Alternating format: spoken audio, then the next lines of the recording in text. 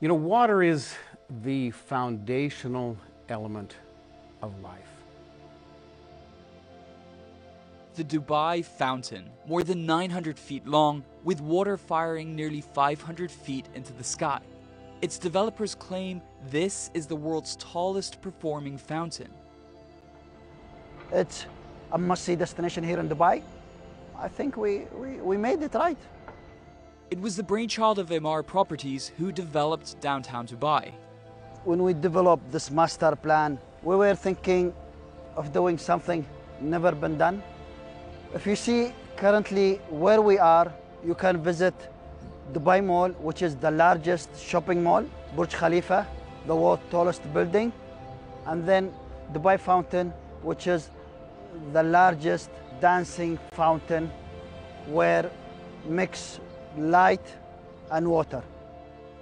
So for a project of this scale, they looked to Wet, the company behind some of the most iconic fountains in the world.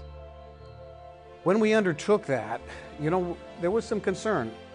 We were taking something that we knew worked very well at Bellagio, and that is the use of popular music, and melding it and using it as the driving force for these magnificent performative explosions of water. But this wasn't Las Vegas.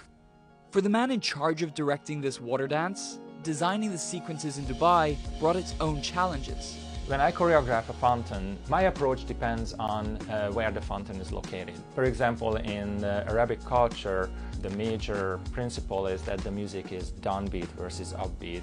So you are actually bending your knee at the beat, not jumping up as in Western culture. Also with large fountains, we have to make sure that the choreography is enjoyable from all angles. The Dubai fountain is so big, you have different experiences depending on where you are. After the piece is choreographed on the computer, it needs to be tested on site, where custom-built tech is hidden away deep underground. We are using a lot of robotic technology.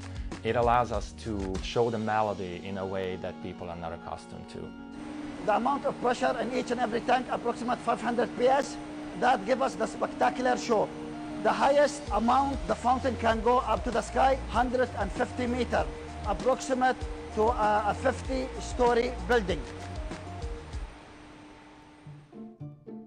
Wet has designed over 250 fountains and water features in over 20 countries. They currently hold more than 60 patents to new technology they have created.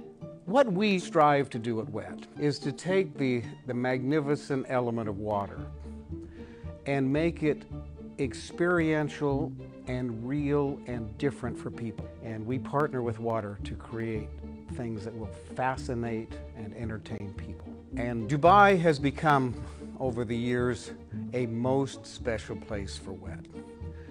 We like to build things exciting and state-of-the-art and fast at Wet. And we found a place to do that.